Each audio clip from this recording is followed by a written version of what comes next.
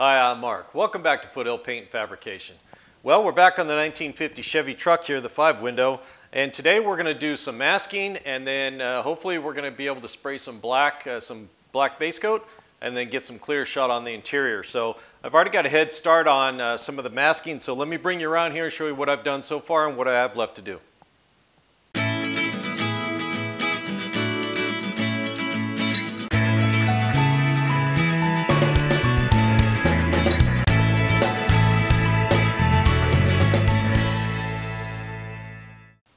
Okay, let's check this out. Now the other day I went ahead and shot some semi-gloss black on the floor and the inside of the firewall there, and then also along here. And I also shot the kill mat and the bracing and everything back behind here. Now it's not recommended. I checked the website, but I scuffed that kill mat really nicely with a Scotch-Brite pad and sprayed just one good wet coat on there, so it's not super thick, so it shouldn't peel off or have any problems. That way when you look behind the seat, or if you see behind the seat, it's nice and everything's black. So I got that shot, and then I went ahead and masked to kind of cover that up. And mostly that is to keep any dirt from blowing out from behind there. So you can see up here where the dome light goes, I've got some paper back in there. And then also up here, I've sealed that lip to the kill mat because there is some old crappy insulation back up in there, and it will blow, a chunk of that's going to blow out when I'm spraying. So I want to seal that up really nice. And then I masked around the door jamb there. And over here, you guys know what that's called, but I forget what that rubber piece that goes all the way around there. It kind of covers everything up where the headliner is, and then all the way down to the A-pillar here. I'm masking to that around the corner, so that'll be black, then the jamb will be blue. So you see it, the edge of it right here. So this will be black, and then it'll be blue from here on out. So I'm going ahead and mask that right there. I got some plastic down protecting the floorboard and the inner of the firewall, and I'm masking some of these lower holes on the dash itself, so nothing blows out. The bigger holes, it'll be fine, but the smaller ones, I don't want anything blowing out of there. And so that's about it. And of course, I got to do all the windows. So I got the 3 back here to get done, and then I'll get that. I don't want any of the overspray to get on the freshly sanded paint, or primer, excuse me, on the outside. So let me jump in here real quick, go super speed, and get some of this masked up.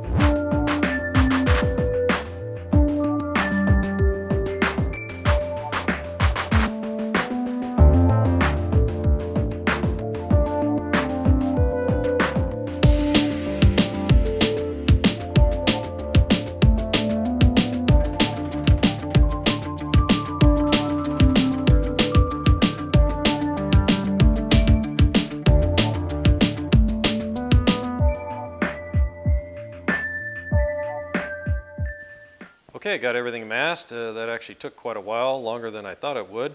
We got some plastic draped over the top of the cab and on the front here. Got a couple of magnets holding it on and some tape here and there. I just don't want that clear to settle down. The black I'm not too worried about. It really doesn't float around, but that clear stays sticky in the air for quite a while. So that's freshly sanded surface. I don't want to have to go back and redo that or clean it or whatever. So just taking a little bit of time to protect it. The interior is looking really good. We got all the windows masked off, everything we want to do. And you saw me in the time lapse where I just kind of tape the paper up there and then take a Sharpie from the back side and then take scissors and just cut out that shape. Then just put your masking tape on so the sticky side is facing in, and then reach from the other side and just stick it to it. It works pretty good. It's not foolproof, but it gets you a lot closer. And it's a little quicker. So that's all done. We've got to come in here with some Scotch-Brite pad. Got a little bit of black to scuff when I sprayed that semi-gloss or that satin around here. And then you can see where these vents are. The louvers are right on the other side. I put some paper in there. I don't want any blowback, or certainly don't want any color or clear shooting through those louvers and getting on the exterior. Same thing over there. So we just got a little bit of Scotch-Brite pad to do, then we're going to blow this thing off and tack it and mix up some black and start spraying. Okay, I got everything scuffed I wanted to. I blew it off really well, and when I was blowing off, kind of exposed some paper and plastic blowing around a little bit more than I want. You don't want that stuff flapping around when you're painting. It just throws dust up in the air. So I had a roll of masking tape that I always keep on hand when I'm painting, which is a good tip for you guys. Keep that roll handy because you never know when you're painting. I don't care if you're on your base coat or clear coat or whatever. Something could come loose and start blowing around, or you may need to re-tape something. So just keep it handy so you can just grab it, tape it, and get right back to what you're doing.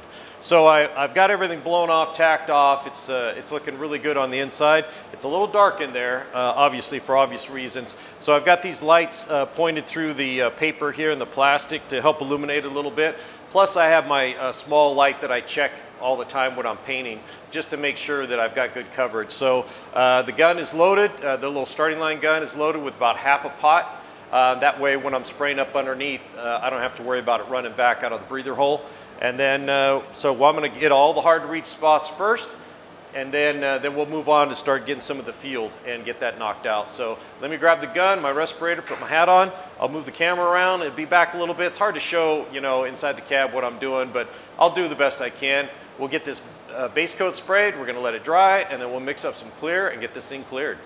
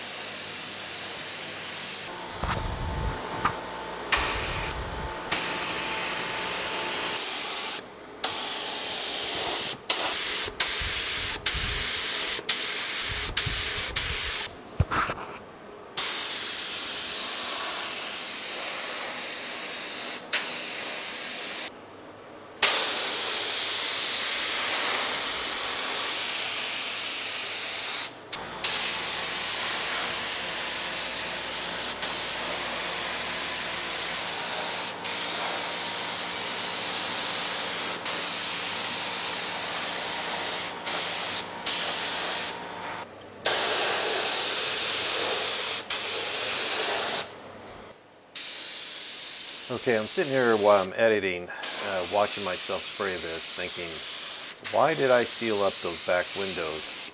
I should have just masked the back of the cab and left those open for better ventilation and more light, and then I could have filmed it a lot easier. So I screwed up on that one. I could have just masked the back of the cab, threw the plastic over the top like I did, and it would have worked just actually way better. I could have saw what I was doing better.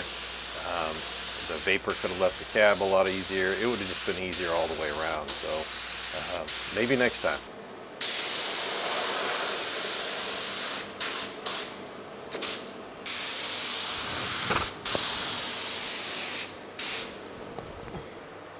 Okay, I got one coat on everything. I think I've got everything covered pretty well. I already took my little flashlight in there and looked around. There's a few blotchy spots, and once it flashes off, I'll go back with the gun and I'll just hit any bad areas that I didn't get good enough coverage before I go to do my second coat. So I'm laying down an even coat over everything, and then I'll check it again, and I'll keep checking and to make sure I got good coverage. With base coat, you only need to get, you know, even coverage and make sure it's all the same color, and that's it, and then you stop. So it's going pretty well. Kind of hard to get back up inside there. I've got the swivel on the little gun here, and it'd be nice to use a little bit bigger gun, but I have to get into those little tight areas. You saw me crawling down inside there, bending over backwards and all that. You know, these are tough to spray inside here. I'm spraying a lot of it. It's not like I can crawl in there and do it without touching some other spot. So I've got the swivel on here. I got this from Harbor Freight. They're not very expensive. So it swivels this way so the hose doesn't get all coiled up, and then it swivels this way so you can really bend that hose back on itself and get like a little gun like this in a really tight area, like on the back side of that dash where I was trying to get that lip. So consider getting one, really come in handy, worth the money, that's for sure. So I got one good coat on everything. We're gonna let it flash off. I'm gonna go back with the flashlight. If there's any areas that are super blotchy, I'll go back with the gun and I'll just kind of spot those in. Then we'll let it all flash off, and then I'll go over the whole thing again with a full medium coat just to get everything covered really well. Then I'll go back with the light and I'll check and make sure I haven't missed any spots. And if I have, I'll kind of hit those. And that's the beauty of base coat. With a solid color like this, you can just touch those in. If it was a metallic or some other difficult color, you'd have to do a control coat over the whole thing. But with solid color, it's super easy. So I'm gonna let this flash off, get some more coats on it. I'm not gonna film that. I'll bring you back once air is cleared, and we'll take a look at how it looks. Okay, all done. It's completely flashed off. We're ready to spray some clear. I've already blown it off and tacked it off, blown it off again. So it's ready to go. I got the clear mixed up. I got about 8 ounces of clear ready to go. So I'm gonna just double check it real quick, make sure we're good to go, and then we'll spray some clear on this thing.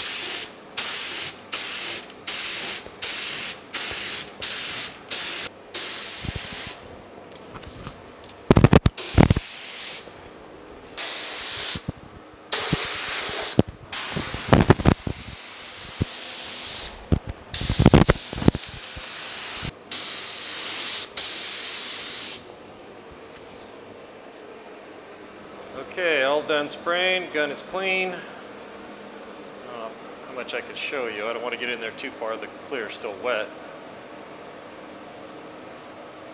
But looks good. Kind of a pain in the butt to spray up inside here, but glad to get it done.